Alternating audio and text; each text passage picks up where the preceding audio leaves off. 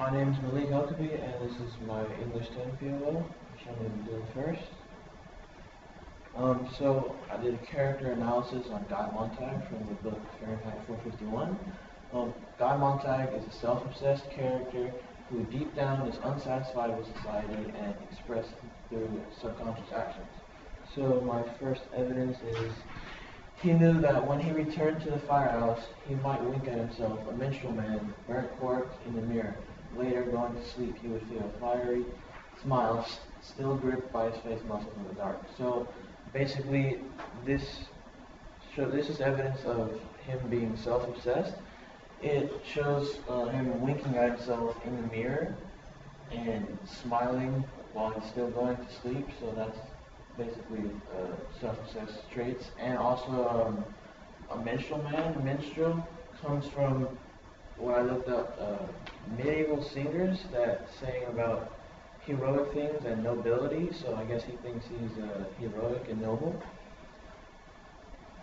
And burnt corpse, just that's a thing where they burned corpse and put it on their face, black paint, so that meant he still had ash on his face from the job.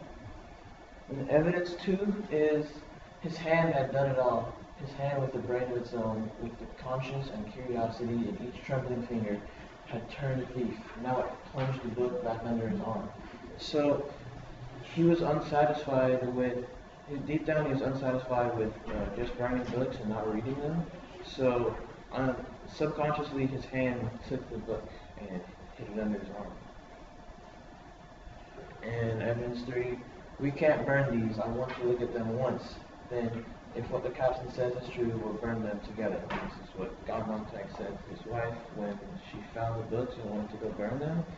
He was not sure if what the captain said about the books was true. He wanted to see for himself, and then if what he said was true, then he would burn them, but he had to be sure.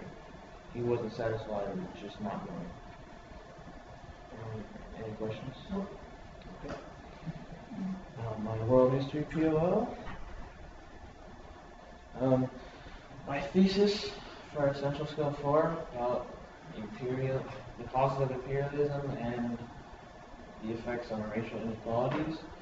Imperialism was caused by the white man's burden and technological advances brought by the Industrial Revolution, and it greatly increased racial inequalities due to social Darwinism.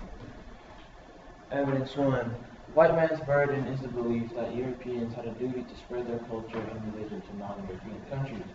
So this was a big motivation to go to other countries since they felt obligated to teach them their ways and Christianity and civilize other countries that they felt were not civilized. Evidence 2.